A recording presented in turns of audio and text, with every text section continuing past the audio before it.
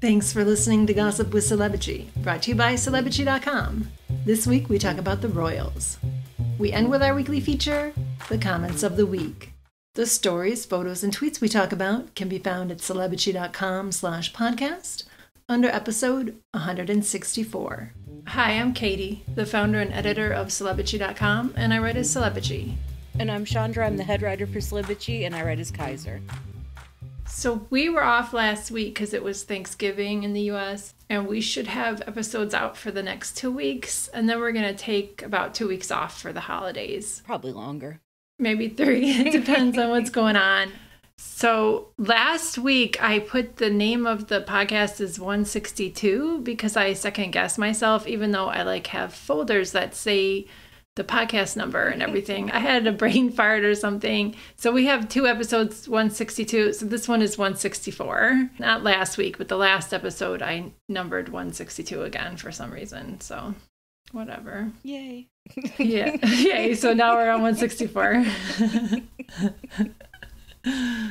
So I saw 2 pretty good documentaries over the break. I saw one on Netflix that came out in 2018, but it's new to me, and it's called The Bleeding Edge, and that's about the largely unregulated medical device industry. It was wild. I cannot believe that they barely regulate those devices.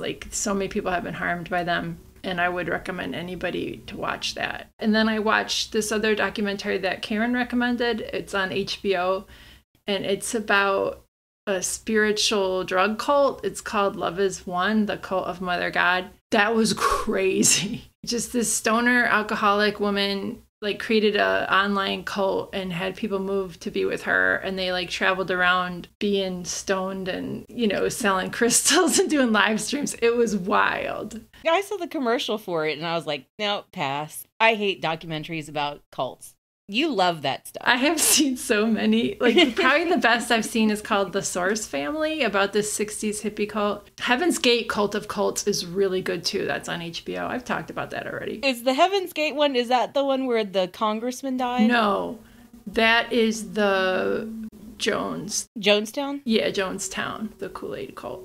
Yeah, I watched that documentary. Oh, I haven't seen that one. But they did it like a crime documentary, and it was mostly about the congressman who died or was killed. But that was good because I like the crime stuff. I don't like the cult stuff. You like the crime stuff. Well, I didn't put this on our outline, but I watched on Netflix. I watched Fair Play with okay. I'm gonna fuck up their names. So it's the Phoebe girl, the redhead from Bridgerton. Phoebe Dynevor? Yeah, I don't know. Dynevor? And then Alden Ehrenreich, the guy who played the young Han Solo. Okay. And that was very good. It was too long. They needed to edit out about 20 minutes for it to be really tight. Yeah. But those 2 actors were very good. And it was a really fucked up story about gaslighting and a man being super toxic, and it's hard to explain, but it was very good. Okay, nice. It sounds fun. I'll watch the trailer and then decide. It's on Netflix. Of course, I've been watching The Gilded Age season 2, which is gloriously stupid. Everybody loves that, though. Everyone loves that show. It is amazing. It's not even just about the costumes. I just love how fucking stupid it is. There are smaller plots, oh, somebody got married, and oh, someone was drunk at a tennis match, and and I swear to God, they've had 3 separate plot lines about soup. I just fucking love it. It is amazing. In one episode, Oscar Wilde just kind of waltzed in and almost outed 3 different characters.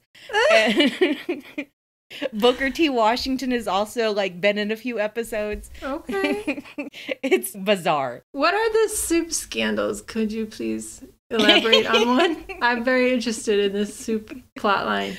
All right. One plotline was that Christine Baranski's character does not believe that soup should be served at lunch or served to guests when they have guests over. And her sister had ordered the soup specially made for their guest. And that was like a big plot line. Is that, oh my God, they had soup there. And then there was like a huge society scandal over soup because maybe the soup was poisoned. And then there was like a plot to like pour soup on someone's lap.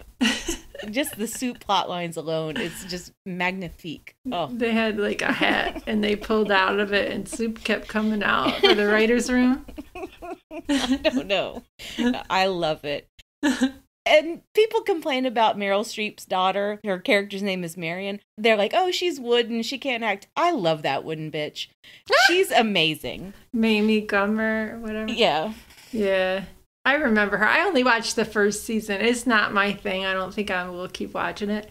But it sounds fun.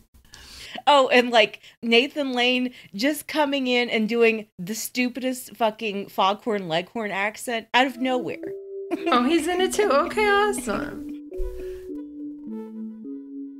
All right, let's talk about the Royals. So Omid Scobie's Endgame came out, and it came out Tuesday. That was like everything we wanted it to be and so much more. Like, yeah. Amazing book.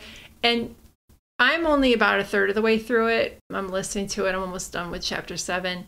You got an advanced copy. He contacted you on Twitter, which is really nice. And you just had to sign an NDA that you wouldn't reveal any details before publication. Right. So yeah, he's DM'd me a few times, and that's amazing. He's super nice. Obviously, he contacted a few different people, like bloggers, and I think just sort of outside the royalist media people. Some like cool people got advanced copies, and that's really nice. And that was you. So you tweeted on Saturday that you signed an NDA to read it, and that it's really good, and that Scobie was mauling the Windsors. And your tweets are public. Okay, you don't have protected tweets. I'm just saying that because the Telegraph ran a story claiming that it was an exclusive. That was their original title. They've since edited that out to take exclusive out of it. But they were saying Omid was sending his book to Sussex Squad influencers. And when you sent me the link to that story, like you didn't put any context, you just wrote, oh my God, and you sent me the link. I opened it and I was like, oh, I wonder who the influencers are. It totally did not occur to me until I scrolled down to our name that it was you, like I was like, oh, and they were so salty about it. It was wild. The way they framed that, I was like, what? I have no idea why they would call me a Sussex Squad influencer. Yeah, I tweet positive stuff about Meghan and Harry, but I'm not like a regular on the Sussex Squad chats or whatever. We're Sussex Squad influencers, okay? Like the Sussex Squad would beg to differ, Yeah, seriously. We have overlap with them, but it's not. It just demonstrates a real misunderstanding of what's going on online. Exactly. We support Harry and Meghan. We want to give them a really fair deal. Yeah. We think they've been profoundly wronged, but we also criticize them sometimes. Yeah, and whatever. Like, it just was funny to me. And so I'm going to quote them because I want to put that music behind it because it's so silly. So the Telegraph wrote, eschewing traditional practices, Scobie opted to send the 400-page book to a select group of Sussex Squad bloggers who have long proved supportive. One of them, who identifies herself only as Kaiser, the head writer for a blog called Celebrity, revealed that she signed an NDA and read it at the weekend. And then they quoted you saying that the Windsors can't manage their way out of a paper bag. Oh, and I called them the Left Behind Windsors, and they quoted that too. That was good. That's what people love. I cannot believe they quoted that full sentence. The Left Behind Windsors cannot manage their way out of a paper bag. Oh my gosh.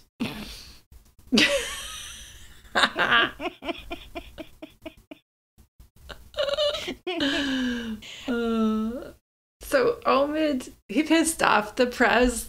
I mean, he so thoroughly revealed how they've been just basically sucking at their jobs for years to bootlick the Windsors. But also, he only gave excerpts to like Paris Match and to the Sunday Times. He really didn't give advance copies to many people. Like, he saw exactly what happened with Spare, and he was like, not on my watch. Yeah.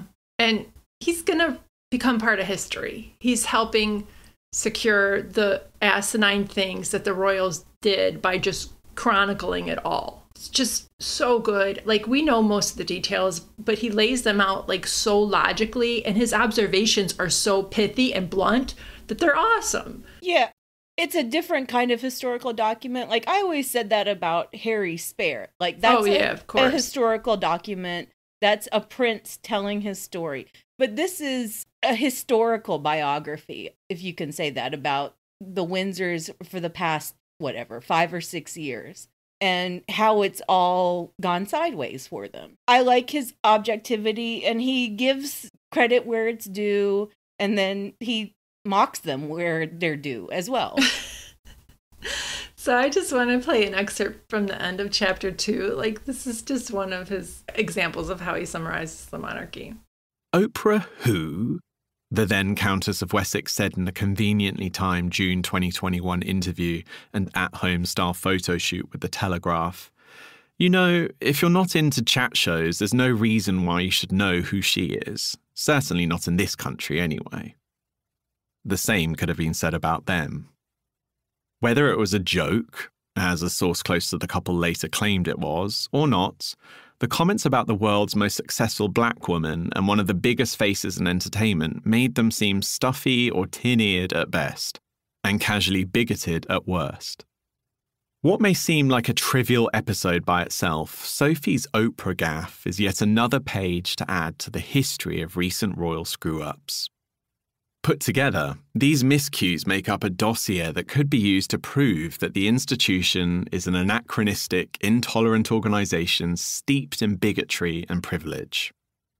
And an expensive one at that.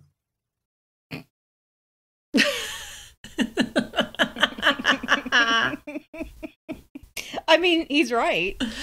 I love how he phrases things, and he's just, this is what they did, you know? Mm-hmm. He just had so many small asides that were we cannot do it justice. You really have to read it or listen to it. He called out the Mirror newspaper when they were trying to again center Harry and Meghan when they didn't need to. The Mirror's front page said, "Stop this royal circus," and Scobie wrote, "Demonstrating the paper has little or no self-awareness, considering it is often a ringmaster for said circus."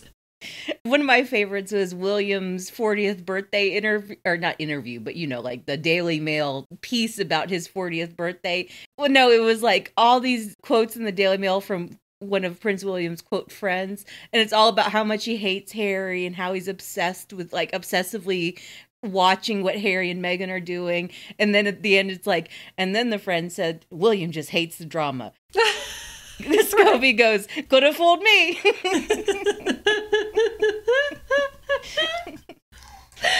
Oh my gosh. You wrote a little bit about this, about how obviously William and Charles hate each other and compete with each other.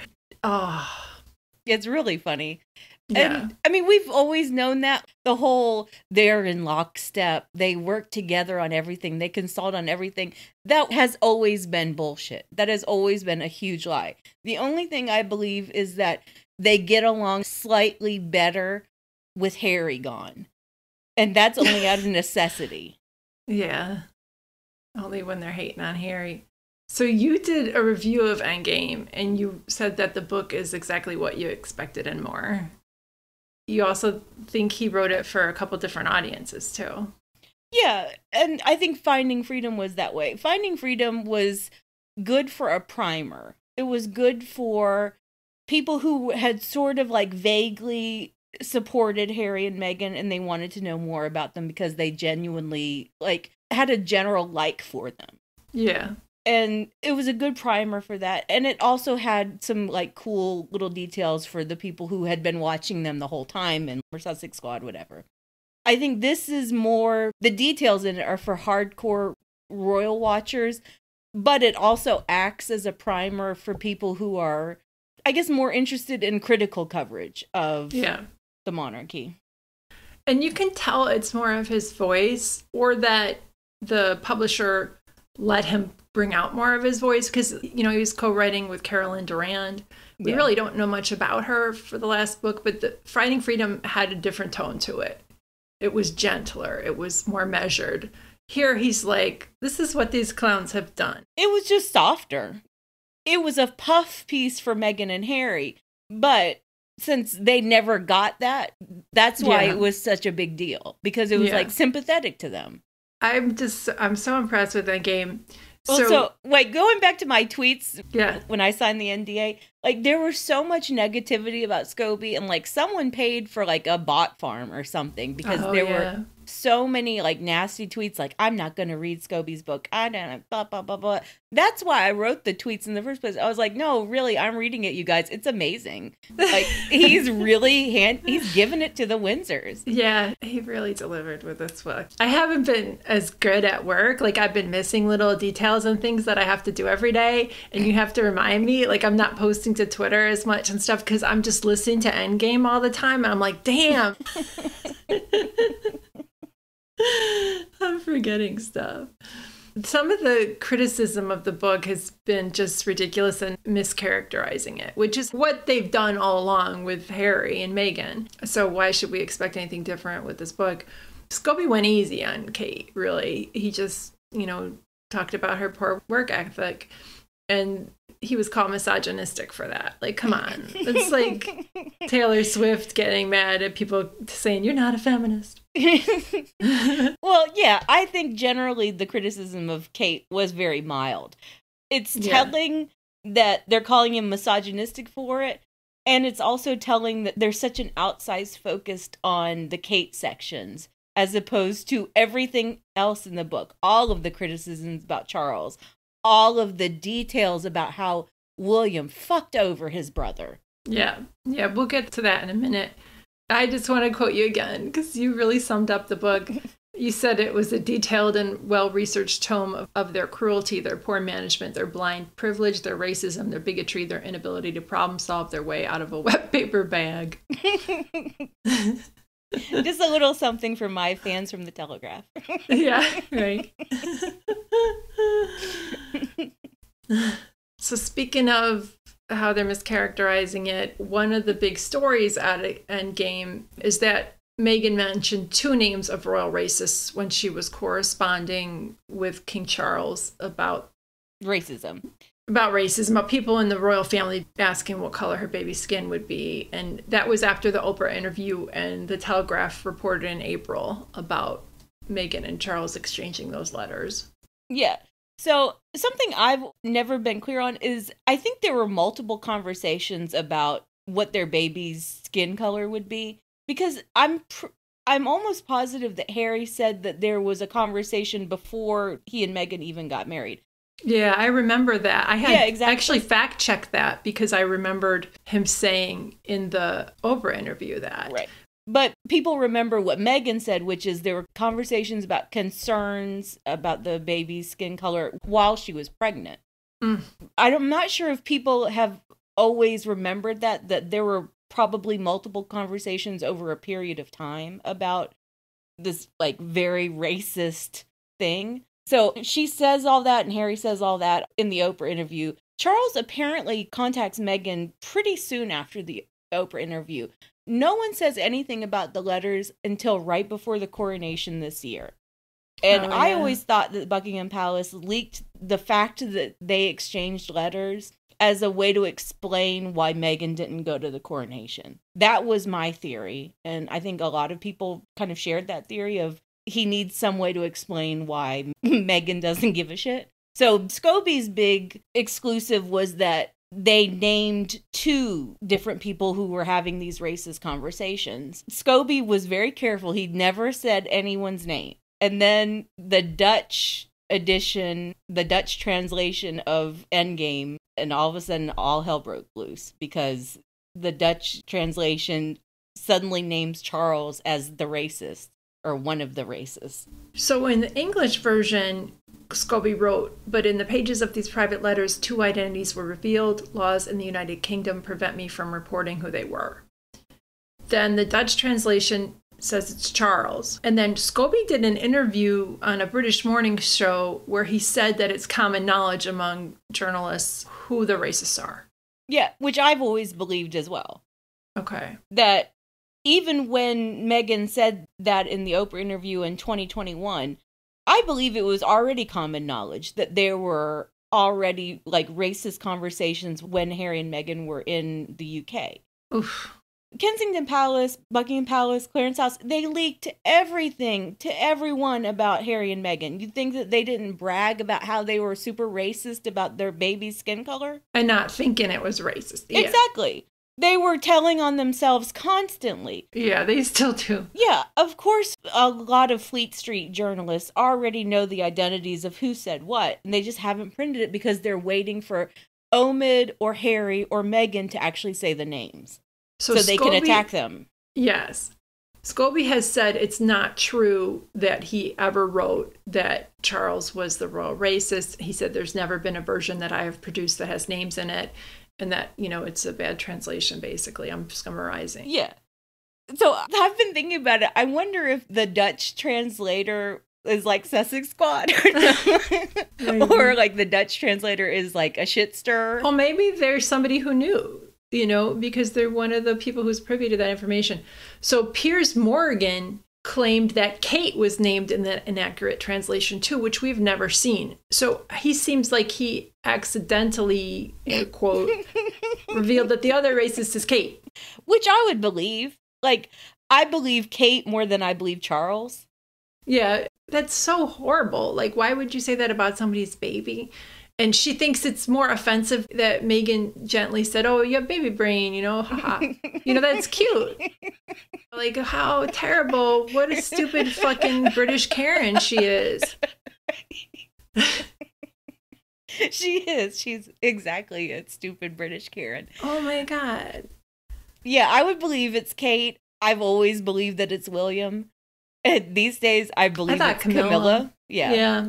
Especially because Piers Morgan is so fucking eager to throw everyone else under the bus. That's kind of the tell that it's Camilla as well. Piers Morgan would say it's Kate because Camilla would tell him to say it's Kate. Exactly. Okay. As they drink and talk about all their racist bullshit. And smoke. Yeah. So another detail from Endgame that you reported on was about how Prince William's press secretary, Christian Jones, did a deal with the horrible blackmailer abuser Dan Wooten to bury the story about William's affair with Rose Hanbury in exchange for tons of negative stories about the Sussexes. Yeah, we've known bits and pieces about this. Yeah. Everyone has been uncovering this in slow motion for years. Mm-hmm. And the Byline Times cover story, which came out in October, was a big moment for this particular story, conspiracy, whatever you want to call it, that like Christian Jones absolutely did this and Dan Wooten was a part of it and William had knowledge about it, and it was all centered around trying to change the subject away from Rose Hanbury. And now Omid Scobie has the detailed timeline of exactly how it went down and his conversations with Jones at the time throughout 2019. And I think the most horrible detail, even though we knew that the leak came from Christian Jones and from Kensington Palace, was the detail about Christian Jones leaking the information about the Sussex, the exit statement, as they were writing it. As Clarence House, Kensington Palace, and the Sussex people were writing the statement about the exit, he was leaking it to Dan Wooten. Ugh. Harry wanted his family to recognize that Jones was a leaker, and it sounds like he earnestly believed that William didn't know about it and wasn't behind it. I don't know. The way he wrote about it in Spare, it sounded like he wanted to give his brother a chance, and he honestly wanted to believe that William didn't know the extent of it. Yeah. How pathetic is that like the best case scenario is that William is an empty suit who doesn't know what the fuck is happening in his office? And the truth is even worse, that William knew exactly what was going on. He orchestrated it. Yep. And then the Lord Chamberlain, I had to look up who that was, honestly. He's the most senior officer in all the royal household. Yeah, he's basically like the CEO the manager of the Buckingham Palace, basically. So he wrote a threatening letter to Harry. This was in Endgame as well, saying that if Harry didn't back down from exposing the leaks to the Sun from Christian Jones, that there would be severe consequences. And that was partly in byline times, too. Yeah. They didn't know the exact timeline of exactly who said what. They just knew that Buckingham Palace, Clarence House, Kensington Palace, they all chose Christian Jones over Harry. They all chose to protect Jones rather than a prince. And Harry was the one who was right. He was the one who had all the facts. He understood exactly how it happened, what the deal was between Christian Jones and Dan Wooten. I'm not sure if he knew at that time the extent of William's involvement, but I hope he knows now. And yeah, William is a violent piece of shit. Yeah. A manipulative, underhanded, violent piece of shit. So that was when Charles cut Harry off for daring to question that, you know, everything about his family was being leaked and the negative stories about Meghan, which were coming from his family, coming from the royals. That still doesn't make complete sense to me, but I believe that Scobie has a pretty accurate timeline. I personally think that Harry and Meghan's security and finances were cut off long before July 2020.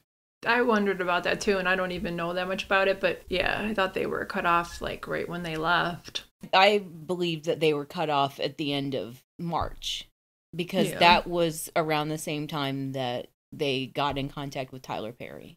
So they basically left Harry and Meghan with no security or money, and we saw that in the Harry and Meghan docuseries as well. It's crazy to see it laid out with such clear cause and effect, what they did to Harry and his family and how they tried to destroy him.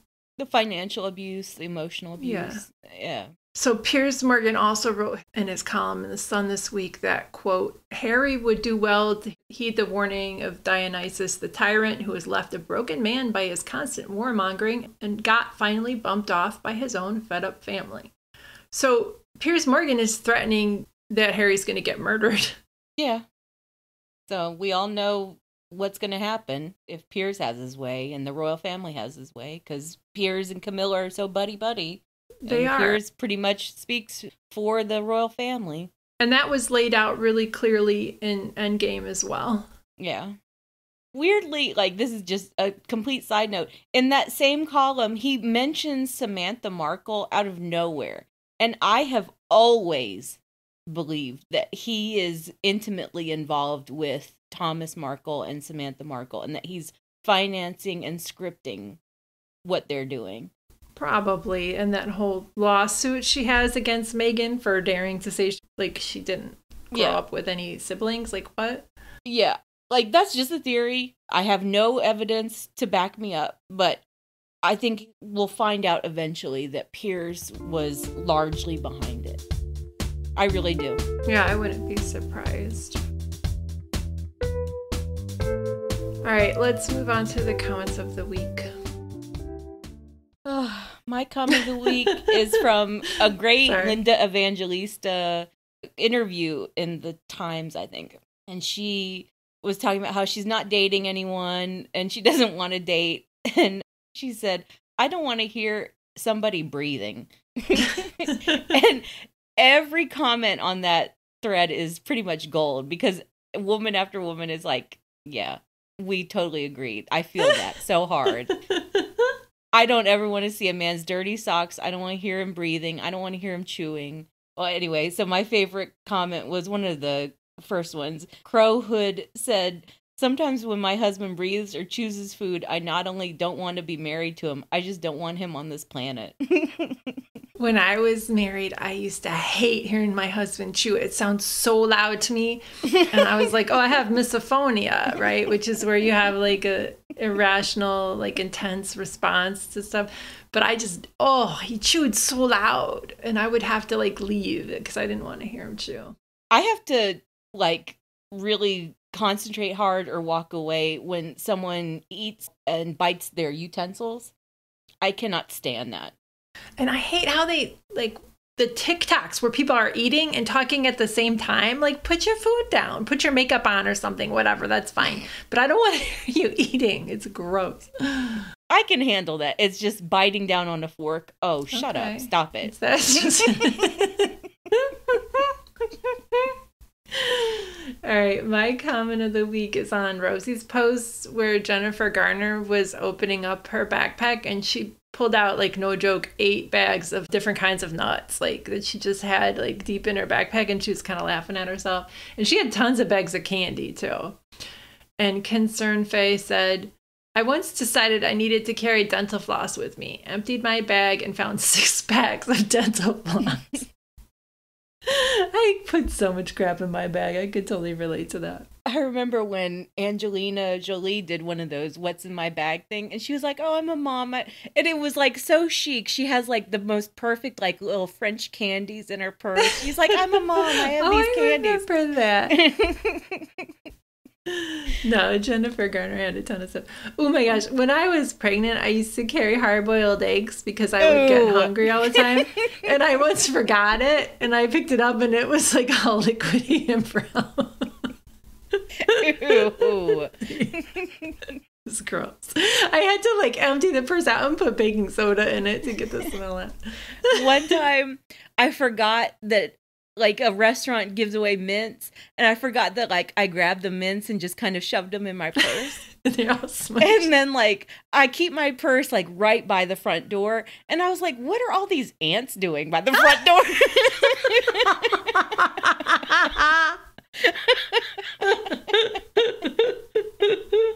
I was like, God, I can't believe I have an ant problem in the foyer. Then I was like, what are all these ants doing in my purse? Oh my gosh. In my old house, I used to eat on the couch and the ants would come. I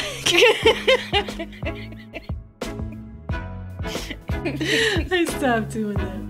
All right, well, thanks for listening, bitches. Thanks, bitches. Thank you for listening to the Celebrity Podcast. Please rate, review, and subscribe wherever you listen. If you like us, please turn off your ad blocker when you visit our site. You can text us or leave a voicemail at 434-218-3219. Our music is from AA Alto, Maiden, and via Premium Beat and Sound of Picture. Thanks again. I feel like there's so much more we could say about Endgame. It's crazy. We'll talk about it another time. Yeah, we'll talk about it next week, I'm sure. Because I'm sure there's going to be an update on all of the races royal stuff. Because if Piers Morgan keeps talking.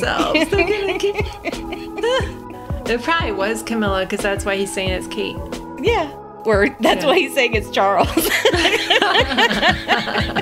Camilla's like, say it's anybody but me. Right?